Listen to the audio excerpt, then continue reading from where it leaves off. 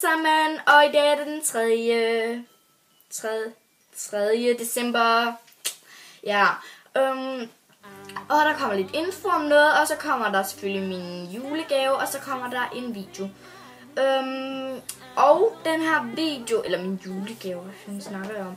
Min kalendergave, og ja, den her video, det bliver en november favoritter.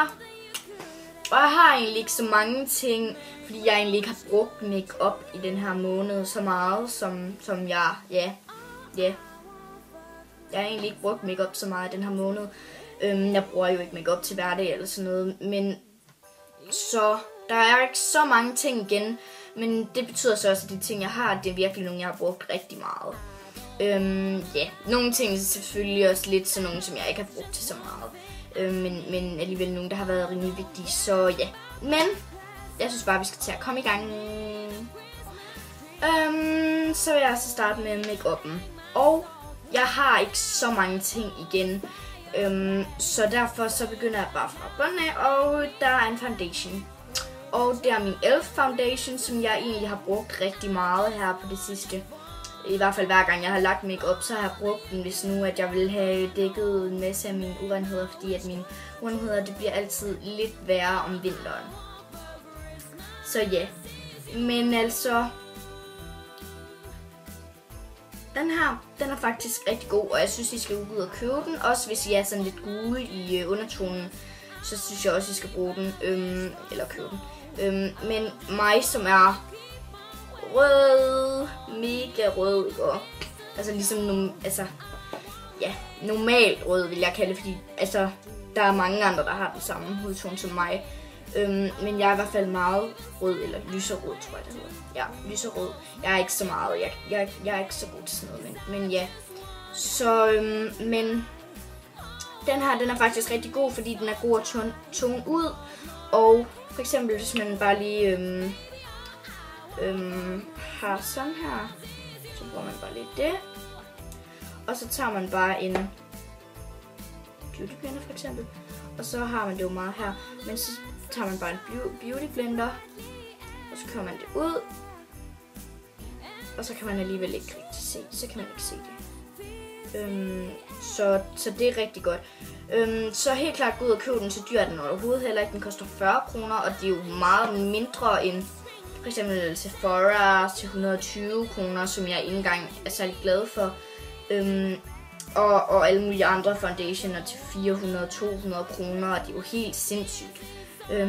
Men næste ting, det er simpelthen min beauty blender, og den har jeg brugt til så mange ting.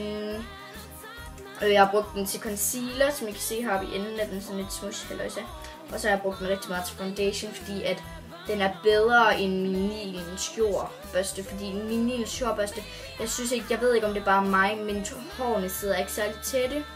Så jeg synes, at der falder meget ned i hullerne, og at jeg synes ikke rigtigt, at så laver den ulækre, underlige børstemærker, og at den ikke rigtig får fordelt foundationen rigtigt. Det kommer til at ligge rigtig meget lag. Det synes jeg overhovedet ikke, man oplever med den her, og jeg vil gerne have den originale The Beauty Blender, fordi jeg tror, at den er 100% bedre end den her. Selvom jeg synes, den her er rigtig god, så vil jeg også rigtig gerne have den anden, fordi at altså jeg tror bare, den er meget bedre, og den, jeg vil gerne se, hvordan den er i vand og sådan noget. Den her, den er sådan fin nok i vand, men den er ikke så meget anderledes egentlig. Men ja, helt klart køb den. Man kan få den i H&M.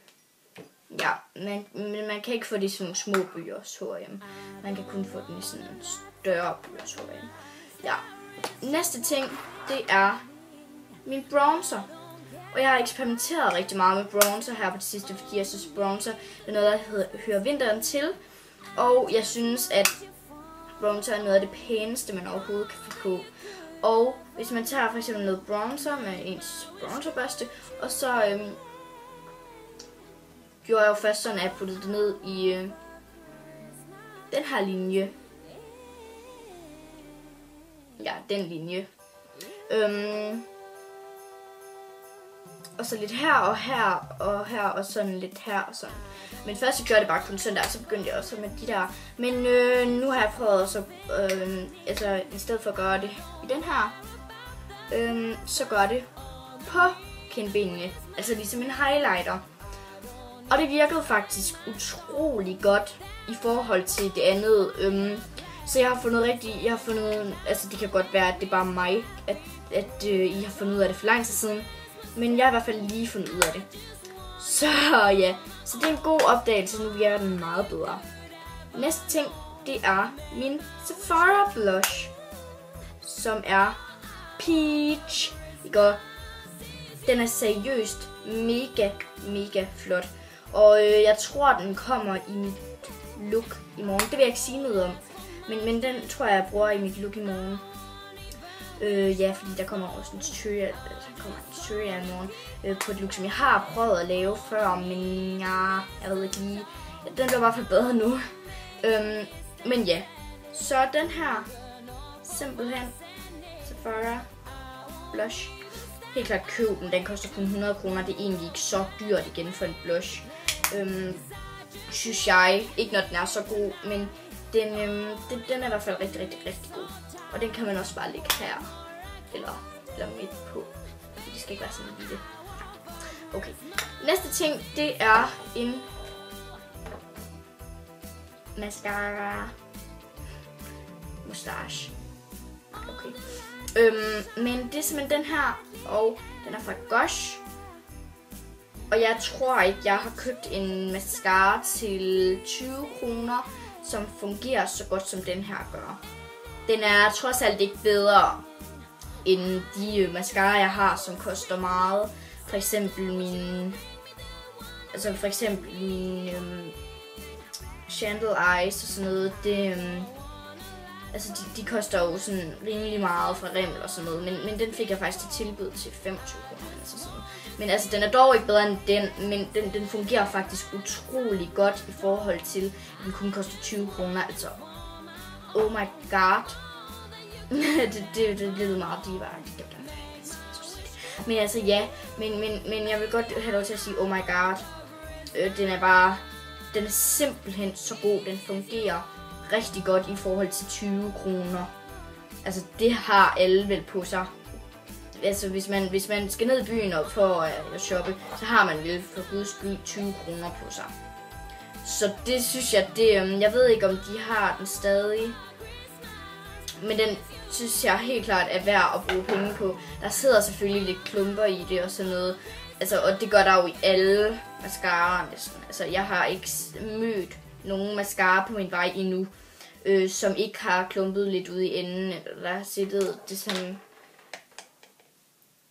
ser sådan her ud ude i enden, den der lille en, som ikke skal være der, sådan noget, så den ser sådan her ud, når den kommer ud, og det klumper jo næsten ikke, og det gør det altså heller ikke på øjenvipperne, og ellers så er det jo nemt nok lige at tage, men den fungerer i hvert fald rigtig godt.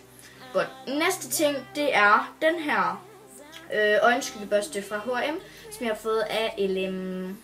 Ja, den er faktisk mega god. Altså, seriøst, den er virkelig god. Seriously, køb den. Jeg tror heller ikke, jeg har mødt nogen børster på min vej fra den her serie, som er bedre. Fordi, prøv at se, de fælder ikke. Nej, altså det er kun den her ende, jeg har haft lidt problemer med. Hvor hårene sidder sådan lidt hist og pist. Men ellers, den har jeg jo, den tog jeg ikke med i dag, fordi jeg ikke har brugt den så meget, som jeg har brugt før. Men den har jeg faktisk brugt rigtig meget, fordi jeg har været sådan lidt eksperimenteret lidt øjenskygge også i den her weekend i den her måned. Og så synes jeg også lige, at jeg skal prioritere den her, den er virkelig god. Jeg fik den i går i min julekalender, og den er sindssygt mega god. Det er helt klart køb også, ja. Men den her, den er rigtig god, og der er sådan en ende her, som man kan vælge at bruge til sine øjenbryn. Jeg farver ikke øjenbryn endnu, fordi jeg synes, det er sådan lidt, altså det har jeg ikke brug for. Jeg synes, mine øjenbryn har en helt fin farve i sig selv, og jeg synes, de ser helt fine ud, så det bruger jeg ikke tid på. Men så kan man jo vælge at bruge den som streg, puder eyeliner eller almindelig globelinje, fodkant. Ej, det bruger man måske. Nå, men den her ende, det er i hvert fald blendeenden, når jeg nu har en liggeende, som også er rigtig god. Den her heller jeg bare ikke. Ja, okay. Nå, men den er i hvert fald rigtig god, og køb den. Ja. Så er det til beauty. Og jeg ved ikke, om I synes neglelak er en beauty-ting, men det synes jeg. Så ja, jeg har neglelak med i dag, og det er sjovt, når den er på. Fordi at det her, det er faktisk sådan noget nyt noget, som jeg har prøvet. Det er ikke mig, der har det. Det er min best friend, Christine, som har den, og den er virkelig god til sådan noget silikon. Det er sådan noget, der gør neglene ligesom falske negle. Så det er sådan helt man lægger sådan en slags topcoat først, og så, ja, det skal jeg heller ikke forklare nu, Anne, det skal du ikke. Og så. Men det er i hvert fald sådan noget topcoat, som bliver til plastik, eller hvad. Så skal man lægge noget ud, og det er rigtig, rigtig flot. Det er fra Depend, og det er sådan en linje, ja, crazy. Men ja, jeg har taget den her med, oh my gosh, neglelak, og jeg synes bare, for det første, image, udseende, oh my gosh, det er vildt godt fundet på. Altså det synes jeg virkelig, altså det er virkelig sådan helt, jeg må eje den. Og så er det bare lige den pæneste farve, der var, som hedder, navnet, det slår mig også helt ud. Den hedder 035 Candy Floss. Ja, og i går der lavede jeg sådan nogle negle, som jeg kaldte for candy negle. Det var sådan med den her, og så noget drys, og sådan lidt candy floss negle, og sådan lidt her. Og sådan en, ja. Og topcoat, altså, ja, det bliver ret smukt, når jeg lavede sig til dag. Men ja, virkelig flot farve også. Den er simpelthen så flot, og den holder også godt, og alt muligt, og det jeg elsker den. Godt. Næste ting, shake, det er, eller næste, men ikke mindst, og sidst, men ikke mindst, tror jeg det var. Okay. Næste, sidste og ikke mindste ting, det er den her. Gliss. Jeg tror ikke, jeg har oplevet en balsamspray, som fungerer så godt, som Gliss gør. Det er også derfor, jeg har den her. Det er lige en backup. Fordi den anden, den har jeg næsten brugt op. Jeg har i hvert fald brugt rigtig meget af den. Men den er seriøst mega god, og det er en spraybalsam. Hehe, det tror jeg har sagt. Godt, men den er i hvert fald rigtig, rigtig god, og det er til tørt. Okay, forstå mig ret. Tørt hår er ikke tørt hår, men hår, der ikke er vådt. Hår, der ikke er vådt, er den til. Så ja. Men seriøst, køb den koster jo ingenting i forhold til, hvor god den er. Så godt. Men det var egentlig alle mine favoritter, og den her video blev 12 minutter lang. Det ved jeg ikke, den gjorde. Nå, men jeg skulle også lige nå at snakke lidt mere om nogle ting, jeg har fået. Og det er nogle ting, jeg fik, fordi at der var nogen, der havde fået en pakke. Og ja, der har jeg fået 2 børster. Og den ene, det er den her øjenskybørste. Den anden tabte jeg lige, så den vil jeg lige, sådan, ja, hente. Så.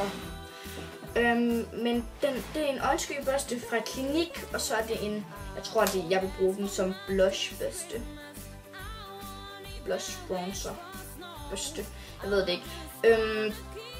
Men det er med sådan nogle heste. Den er ikke så blød. Og det er øjenskybørsten egentlig heller ikke, men den er lidt bedre. Men skriv lige ned i kommentaren, hvis I vil have en review eller en førstehåndsindtryk. Et førstehåndsindtryk bliver det nok. På den, så vil jeg bruge den som blush, bronzer, øjenskygge. Men det er rigtig godt, fordi den er sådan, hvad man kalder det. Ja, den er sådan skrå, så den kan bruges både her og så bare til sådan her. Ja. Men rigtig glad for dem. Ja. Men så er der faktisk kun én ting tilbage, og det er selvfølgelig at se, hvad jeg har fået i mine julekalender. Men den her fik med i dag, og jeg ved ikke, hvor godt jeg kan lide den. Altså, jeg har en læbpomade, som jeg hader, men anyways. Ja, yeah. Så, men jeg har kun tilbage at sige, at like, kommenter og abonner, og vi ses i min næste video. Hej!